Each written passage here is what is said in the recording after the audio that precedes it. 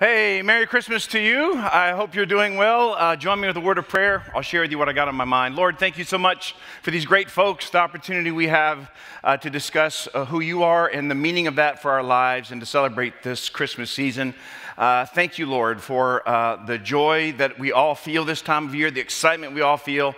And so we pray for the next few moments, Lord, you would just kind of open our hearts. And our goal is the same, whether we're close to you or whether we're far away from you. When we leave this place, we want to be a little bit more like you. So have your way in the next few moments, we ask in your name. Amen. That's why we watch that movie year after year, and we've been doing it since the 1960s, or at least some kind of version of this particular movie. The Grinch is this mean-tempered individual, and the consensus among the people of Whoville is that the Grinch actually was born with a heart that was 2 sizes too small. Unable to stand the holiday any longer, the Grinch decides that he is going to, with his dog Max, decide they're going to destroy Christmas once and for all. So he disguises himself as Santa, heads down into Whoville, and then breaks into the Who's homes to steal everything they own and all the Christmas decorations and trimmings, and he takes it up to the nearby mountain where he's going to shove it off the edge of the mountain. But then on Christmas morning, he is shocked to hear the Who singing cheerfully, happy simply to have each other, and he then realizes that the holiday has a deeper meaning that he's never considered before, and the realization that Christmas is so much more than presents and decorations causes the Grinch's heart to change. In fact, rumor has it that the heart grows 3 sizes. And you and I, we love stories like this. These are good stories for us. That's why we find ourselves drawn every year to Rudolph or Ebenezer Scrooge or Charlie Brown and George Bailey. There's part of all of us that wants to believe that kind of change is actually possible. For me, for you, for people we love. And maybe that's why we're sort of drawn to the Christmas story as well. This hope that change is possible explains why people who don't even believe in Jesus or that Jesus is who he said he was still celebrate Christmas and still want it to be involved in those celebrations, because humanity has a desperate need to believe that change is possible for anybody.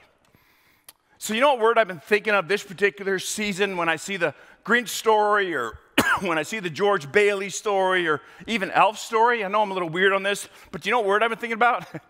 It's the word amen or amen. How many amen people? Would you raise your hand if you say amen? Okay, how many amen people? Okay, there's no right or wrong. But anyway, so amen, that's the word I've been thinking. I know it's weird, so just hear me out and see if you understand what I'm thinking about. Maybe you use this word around meal times at your house.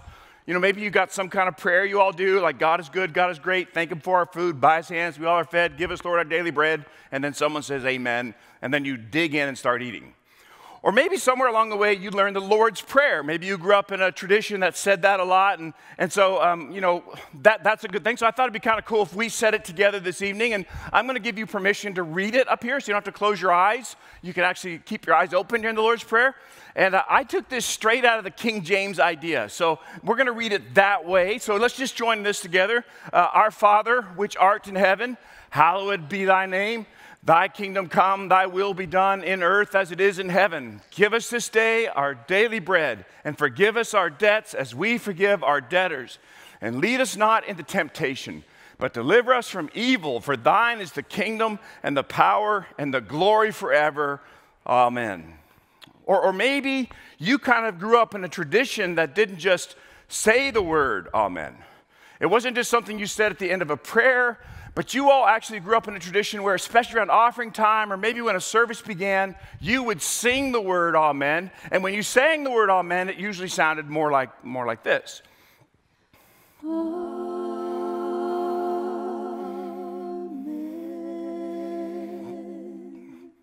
Well, maybe that wasn't necessarily the style you grew up with. Maybe what you grew up with, it was kind of more of a song that everybody sang and sort of clapped. It was a more soulful version, less formal, more of a gospel feel kind of amen. And it sounded something like this.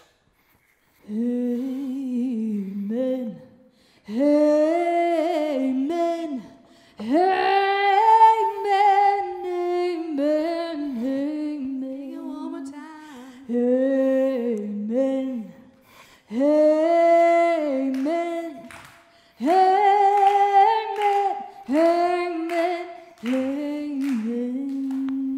Yeah, that was pretty good. That was pretty awesome. The tradition I grew up in, though, it seemed like it should involve a tambourine. So you got anything that kind of like jack it up just a little bit?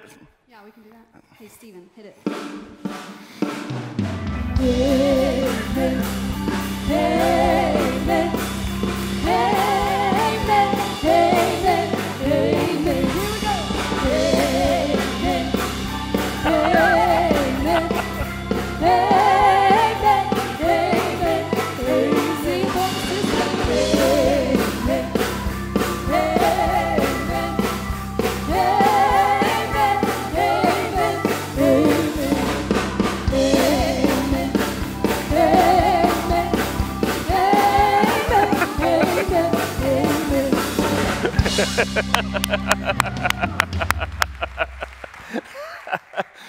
That was amazing. But what in the world does that word mean? If we're going to sing it all the time, we're going to talk about it. And what does it mean? And why are we talking about it at Christmas? Well, amen actually has a lot of meaning. So at the end of a prayer, like we did when the Lord's Prayer, or maybe when you're doing grace before a meal, it basically means so be it, or truly. That's kind of, you're agreeing with things. Sometimes during some like preaching times, in the middle of a prayer, you'll hear somebody kind of say amen out loud. And in the middle of it, it usually means that you agree with what's being said. And so you'd say, man, Tom really looks good this year. And you would say, yeah, well, you kind of missed your mark, but I'm going to pretend like you all meant to say it. And so you'd say you agree. In Scripture, amen is sometimes used to actually affirm a blessing. I'll show you what I'm talking about. This is from the book of Romans. It says, the God of peace be with you all. Amen. So it's like, yes, truly, may the God of peace be with you all. Jesus used the word amen or amen as well. He used it a lot. When Jesus used the word, he was saying, truly I tell you, or I'm telling you the truth. I'll give you an example of this as well. In reply, Jesus declared, I tell you the truth. That's your word, amen. Same Greek word. No one can see the kingdom of God unless he's born again. This is actually the most popular usage of amen. In the first 4 books of the New Testament, this usage is used over 99 different times in the first 4 books of the New Testament called the Gospels. I tell you the truth. Amen is actually also used in Scripture to describe Jesus himself as his name. This is from the book of Revelation, chapter 3.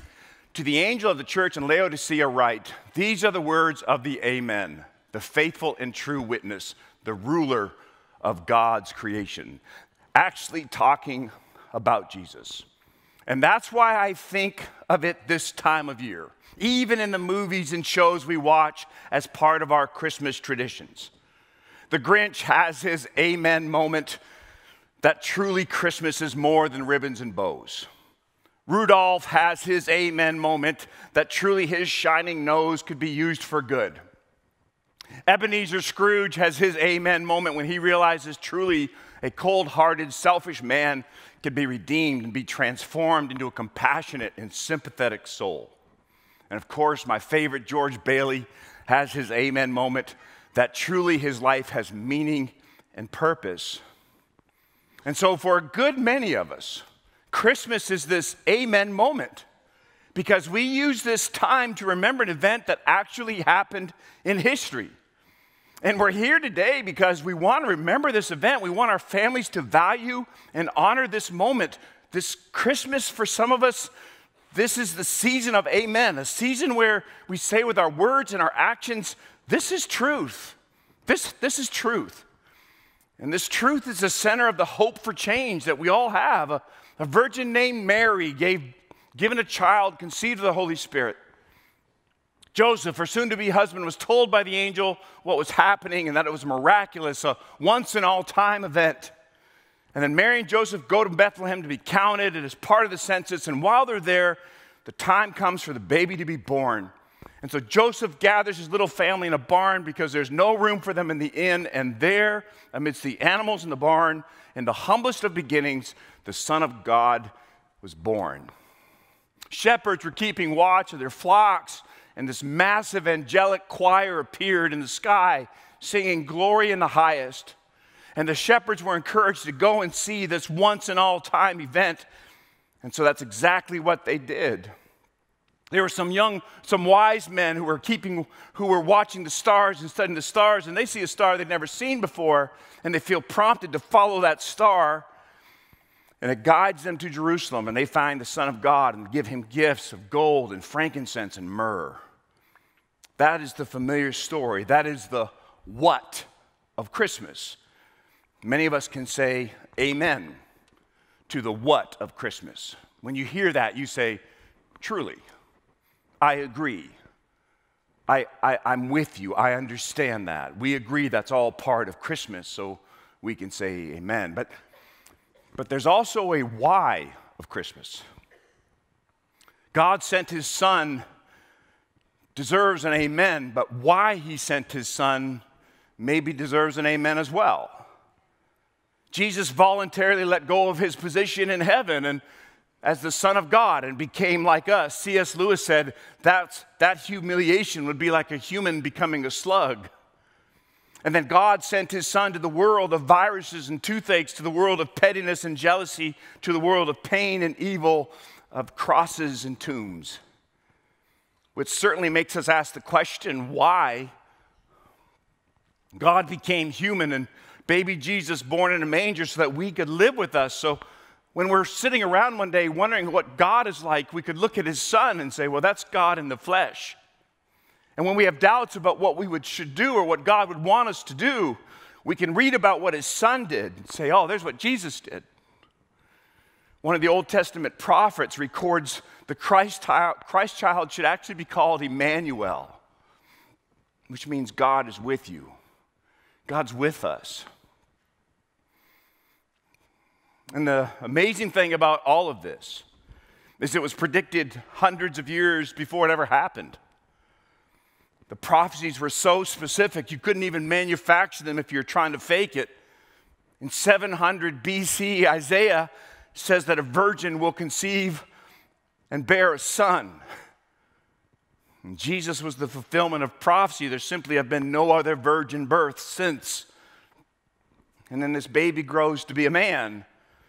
One of his contemporaries wrote that Jesus grew in wisdom and stature and in favor with God and people. And at the age of 30, Jesus announces he had come so that anybody could be granted access to God's kingdom. And this invitation causes people to rethink how they think about everything. Themselves and their sin and other people and their future, their gifts. Jesus would teach and he would say things like, the kingdom of God is near, not something out there to contemplate and to deal with one day, but something that is actually close, something to smell, to touch, to experience in personal relationship. This Christ child, Jesus, the Son of God, would then be beaten and shamed and humiliated and crucified because the wooden manger always leads to the wooden cross. And it seems senseless, it even seems tragic. And yet Jesus said this had to happen in order to pay for the sins of the world on a more personal level, to pay for my sin and yours. Right before he died on the cross, Jesus utters the words, "It is finished," meaning the sins for the entire world, for all time, have been paid for by the blood of Jesus. Your sin, my sin, all of them. But this wasn't to be just a sacrifice. Apparently, this was also going to be a resurrection. And 3 days later, the Lion of Judah would rise up out of the grave, conquering sin and death, just as he said he would. Can you say amen to that? See, Christmas makes one ask two very important, enlightening questions. What kind of person do I want to be? What kind of life do I want to live? See, Jesus came to change you, to change me. That's why he came. He came to give us hope and a future. He came to give us life to the very full. But he won't force this on you. And he won't force it on me. God always waits to be invited. He always waits for you, for me, to choose He doesn't invite us into some list of rules and some practice of rule keeping. But what he's inviting us to is a personal relationship with him. Again, I ask, can you say amen to that? Maybe as you asked yourself these questions, you didn't like your answers. And if you didn't, well, you're pretty normal. Maybe you're just being very honest. Maybe this has been a really tough year for you due to the decisions you made or decisions others made. For others, fears become a constant companion because of a diagnosis or a loss or a change in relationship status. Or maybe in this moment, you are so deeply aware of the sin in your own heart and life that you long for something more. This isn't the kind of person I want to be. This isn't the reputation I want to build. So what I thought I should do is invite you to say, amen. Is it time for you to acknowledge what is true? Is it time in your family for you to step forward and acknowledge what is true? Are you ready to receive the amen, the truth? Are you ready to build a new life on that truth? Are you ready to be a new creation, to be born again? Because this is the perfect time to say amen. This is the perfect time for you to consider making that decision. And the way that decision is made is you find yourself believing it to be true. And you decide to take an action on that. You draw this line in the sand and you have a moment where you say, I want to follow after what is true. And I believe Jesus is the way, the truth, and the life. Amen. Lord, thank you for these good folks. Thank you for the opportunity to share with them. Thank you, Lord, for the power of amen. And Lord, I do pray for the next few moments as we allow for some time of reflection and as we listen to what you might have to say to us. I pray that you would lead us to truth. You would lead us to amen moment. Lord, for my friends in the room who have never had that moment, or maybe it's been a long time, maybe this would be the time where they would say, you know what? I don't like the person I'm becoming. I don't like that my capacity to love is shrinking. I desire to follow truth. Just like the shepherds, just like the wise men, just like Mary and Joseph. And Lord, I pray that you would lead us into a personal relationship with you. It's in your name I pray. Amen.